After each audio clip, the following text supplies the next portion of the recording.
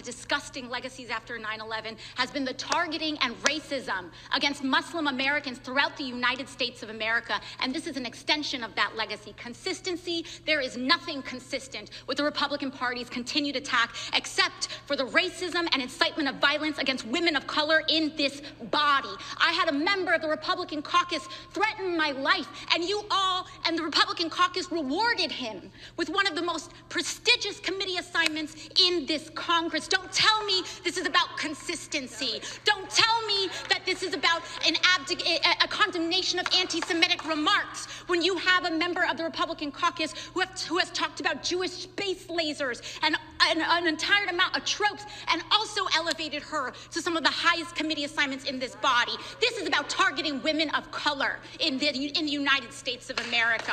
Don't tell me, because I didn't get a single apology when my life was threatened. Thank you.